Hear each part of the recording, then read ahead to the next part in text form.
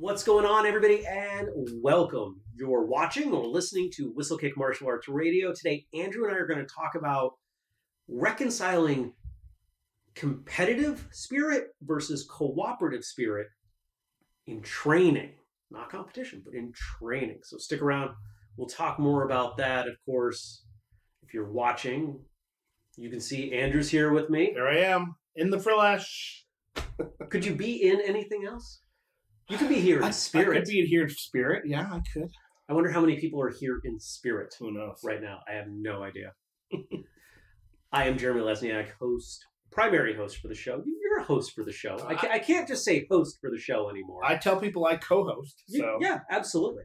And I'm also the founder of Whistlekick, where everything we do is in celebration and support of the traditional martial arts. If you want to know what that means, if you want to support us, if you want to check things out, go to whistlekick.com. Ton of stuff going on over there. All the projects, all the products. And if you see something in the store, speaking of products, there's something there that you like, use the code podcast15 to save 15%. We've got everything from protective equipment, training apparel, casual apparel.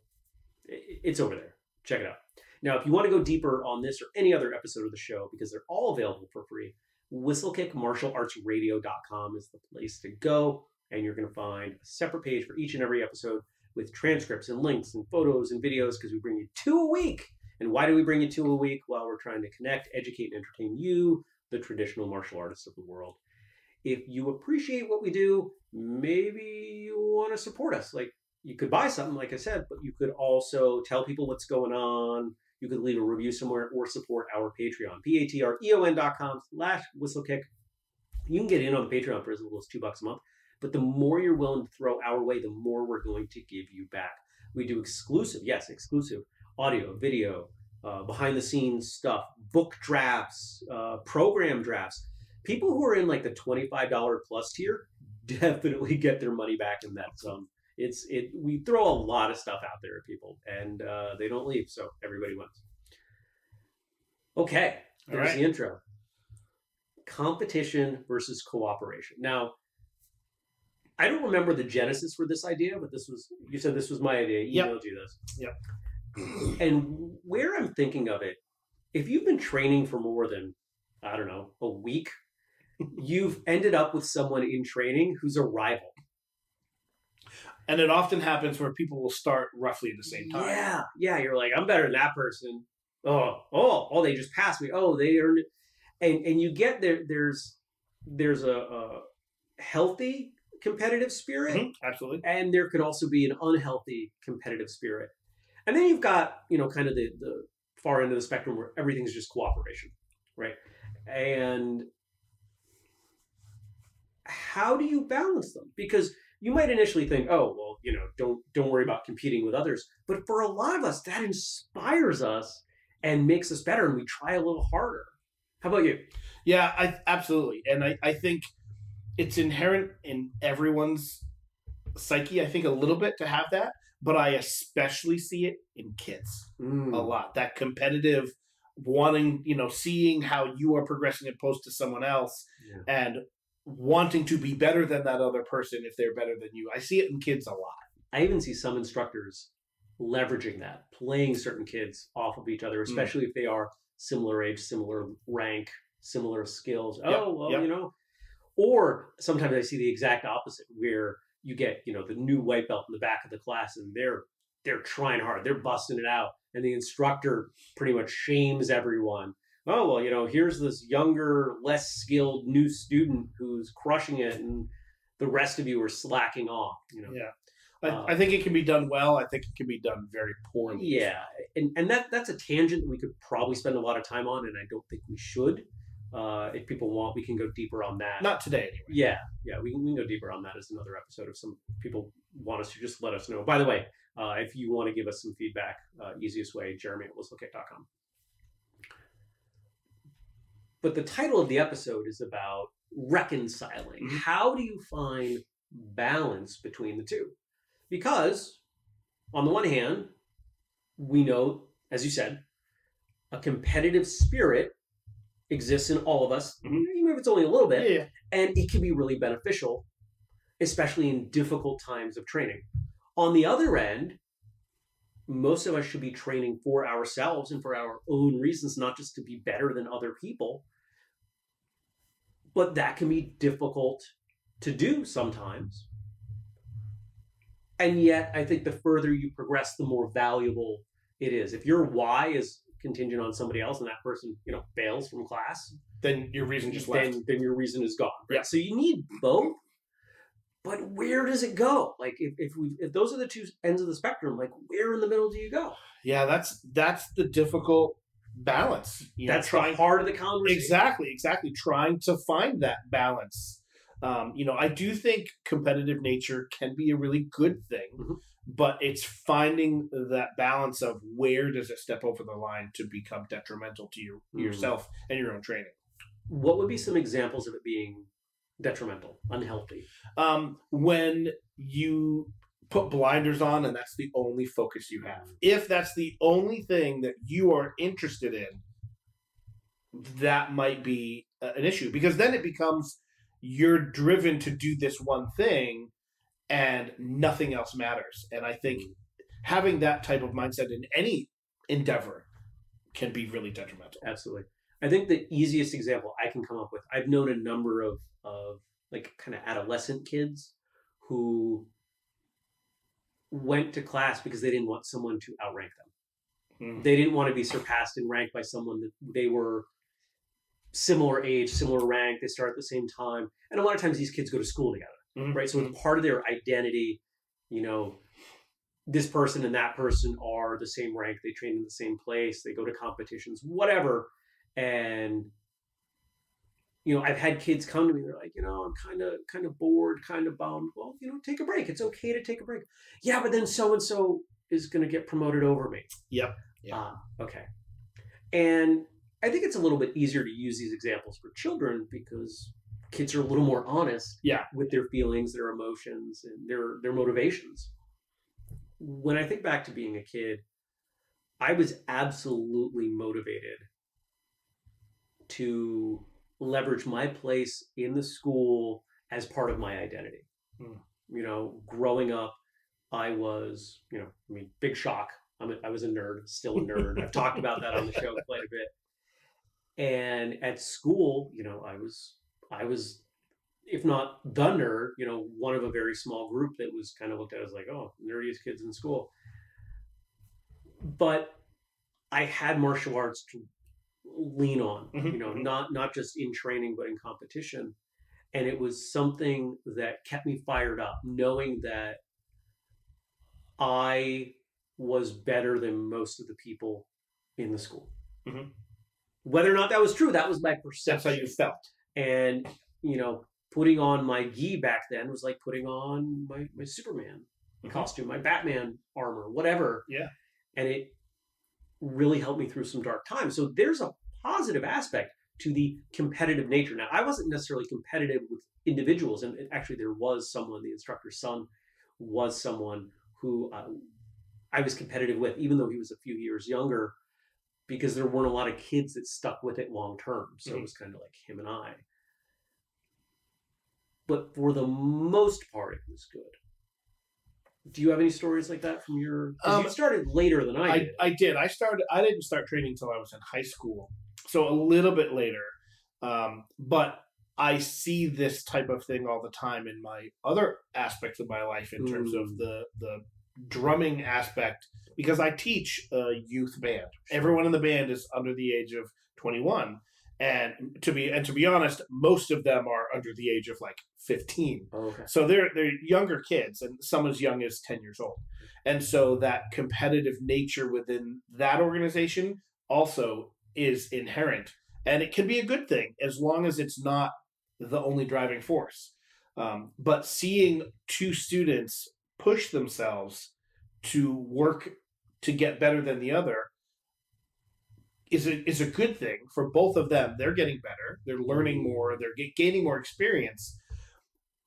But it's important that it not become the only driving factor. That's the issue. So how do you head that off? How would you, as a parent or a higher ranking student, an instructor, when you start to recognize that the competitive aspect of the motivation or the lack thereof, because I think even though it's easier to point out where it is problematic, the lack thereof can still be problematic. Here's a good example. Someone is sparring and they care so little about winning, scoring points, being better, that they just don't spar well. They don't put any effort into it. That would also be bad because, if they're not motivated there, they're not developing a skill set that could save them in a confrontation, right? So, like, that motivation to win, to be better, has some healthy applicability. Pulling it back, how do those people help that student who is too focused on the competitive nature? There's no simple answer for sure. I think it's important because it depends. Yeah, there's a lot of factors. Like for me, I try when I see a really, really, really competitive, when I see that competitive streak in someone and that's all they're focusing on, my goal is to try and have them focus on other things because generally, let's say you and I are the ones that are, competing against each other and I want to be better than you at this thing. What I would do is try and have that student recognize something else that they maybe do slightly better. Like if I am doing this one thing better than you, so you're striving to beat me, well, there's probably something else that you do better than I do because nothing is one dimensional. There's lots of aspects to what we do. And so helping students understand that there are more than one aspect to what we do and that it's okay to be better at one than the other and you work towards bringing them all up equally. I think that can help to dissuade that competitive nature. Sure. For me, it falls back to, here's a word we use on the show all the time, ego. And recognizing that if this is the result, it is probably, especially in kids, from a lack of comfort in who they are, that their self-esteem is suffering, and they see that this aspect of martial arts and not being the best or not being better than the people they identify as their peers is leaving them with a perception of lack, that they are not good enough, and pointing out other aspects of their training where they are really good, I think can go a long way. The younger the person, the harder that is. And let's face it, there are some martial arts students who just, they're not good at anything. But maybe they show up. Maybe they work hard. Maybe they smile. Maybe they're always kind to other people. Maybe they always pay attention. Right? There are aspects to the personal development side of martial arts that are always there. We can always find something. And if you can't find something, you're probably not being observant enough. Yeah. And as the person ages, and let's talk about adults in a moment because that's a whole different dynamic. Yeah. But as the kids get a little older and you can start to have a real conversation with them, after class, outside of class, and help them understand that, yeah, we need each other to move forward in martial arts, but it is still a individual sport. It's still a personal journey. And pointing out where in the adult class or among the older students or the instructor themselves, if I'm having a conversation, let's say with a kid in my class and I'm the instructor, am I trying to be better than anybody here? Well, no, you're the instructor. You're already better. Well, okay. But if the only reason I do something is because I want to be better than somebody else, does that mean I just stop because I am? And that's going to get some wheels turning and helping them to understand. Get those gears turning. Yeah, absolutely. Okay. So let's talk about the adults. Sure. Because the competitive aspect of martial arts for adults can be much quieter and much more detrimental, especially to the culture in a school. You can have one adult come in, linger for the wrong reasons, and destroy a school. Yeah, they can be, and if you're not careful, they can become cancerous. Yes, yeah, absolutely. I've seen it happen. I have seen schools. I won't say I've seen a school close because of a single person, but definitely seen people quit because someone came in wrong reasons. Yep. Instructor didn't do anything about it, and they bailed. And it's not good. No, I've seen it as well. Okay. First off, how do you recognize it? Let's start there. How do you recognize someone training with too much emphasis on competition? We could say it another way. How do you spot someone training for the wrong reasons? That I don't know that I have the right answer for that, because again, there's so many different little things that it could be. Could be someone being too aggressive in sparring. Yep. That's the biggest one I think that I've seen. Anytime in partner work where a student is going, there are two ways it can serve us. They're going harder than they need to, and they have enough experience with what is going on that they could dial it back if they wanted to, right? Yeah. Sometimes you get some new students, especially like big guys who start. They don't know better. And they're like, they don't know how to be soft. Yeah. Okay? So I'm not talking about that. But someone who's been training for a little bit and they're constantly smashing other people, or it's not everybody, it's only certain people that they're going really hard with. Yeah, and it could be the people that are better than them, and so they go harder for that reason. Or it could be that they understand that they could go easier, right? But they're reinforcing their place in the pecking order. Correct, yeah. And the other thing is someone coming out and sparring too hard. Okay, everybody like gets exuberant, and that could happen. And if the instructor's like, "Hey, you know what? Oh, sorry, yeah, okay, got it," but they can't do that. They continually, on a regular, repeated basis. Yeah, and that I think is where we're going to see it the most. It tends to occur in free-form movement, partner work, and as a good instructor, you're going to see it. Now, I'm going to guess in your time, there have been people that you've trained with that you did not want to work with. When the instructor said, okay, grab a partner, you're like, I am working with anyone but them. Yep. I have had those people.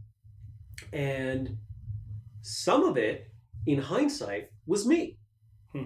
Because I didn't want to compete with that person. Because I knew if we got together to train, we were going to be competing. Yeah. And it wasn't going to be healthy. I didn't have the understanding back then. But now, it's a little bit easier because if someone's being a jerk, I have the skill to do something about it. I didn't when I was, 110 pounds and 5'2". Not that was much shorter than I am now, but I weigh a lot more. Are there other ways that's going to surface? Because I'm thinking of some. I mean, the only other thing I can think of would be because if it's solo stuff, if you're just doing forms or whatever, it is more difficult to be competitive for someone in that aspect, unless we're talking about actually going to a competition and wanting to always beat that person in a forms competition. But I think most of this that we're going to see is going to be two people actually, confronting each other and working together. Are there instances you can think of solo stuff? Absolutely. Okay. Absolutely. Okay. So let's say as an instructor, you notice that when a certain person, usually someone they're lining up near or next to, is there, someone does really, really well. When they're not there, they stop caring. You go from, 8 or 9 out of 10 to 5 out of 10. It doesn't happen often with adults, but I've seen it. Okay. Secondly, and this is far more nefarious, intentionally undermining what someone else is doing, either by going to the instructor and saying things, by attempting to correct people, either in outside of class, especially, if you and I come up together and let's say we're both reasonably equal at our skills, like if I'm way better at forms and we both know it and we've trained long enough together that I know you appreciate if I'm going to point out something in your form that maybe you're not doing quite right. That's not what I'm talking about. But if we're roughly equal or you don't appreciate, and I know it, and I'm coming to you, or even in the middle of class, hey, make sure you do blah, blah, blah, blah. That's the same kind of stuff. One of the things I'm fond of telling kids if I'm running a class, you worry about you. It's my job to worry about all of you. Yeah. If you're focusing, every bit of energy you focus on other people while they're training is energy you can't dedicate to. Yeah, you're missing out on your own. Yeah. Yep. So that's kind of the general heading of where I would see that individual stuff come up, but it's not often. Yeah, I could see that. That makes sense. Okay, right on. Anything else? No, I don't have anything else. I think that's a good place to leave it. So if we've missed something, if you've seen this, if you have further advice, let us know. Email me, jeremy@whistlekick.com. I'll pass it to Andrew. We'll talk about it. Maybe we'll do a follow-up. At the very least, if there's stuff that you want to add to this, please make sure you drop it in any of the appropriate places. The Facebook group, Whistlekick Martial Arts Radio Behind the Scenes. When these episodes go up, there's a place you can comment at whistlekickmartialartsradio.com or YouTube. There are comment places all over the place. So don't be afraid to add to the conversation. Other people will benefit from it. So it only makes it better. It does. We are better together. Ha! As we just talked about, but for the right reasons. All right. Like I said, plenty of places you can go to go deeper. If you like what we're doing, please feel free to help us out. We do appreciate it. It covers the expenses. Like this this really fancy thing that we put over the TV to stop the glare. Why do we wear hats? Well, you know why. Because of the glare. I totally derailed myself. That's all right. Patreon.com/whistlekick. Leave us a review somewhere. Apple Podcasts, Spotify, Google Podcasts, whatever makes sense. And feel free to pick some up at the store. Whistlekick.com, podcast 15. Thank you, everyone. Until next time, train hard, smile, and have a great day.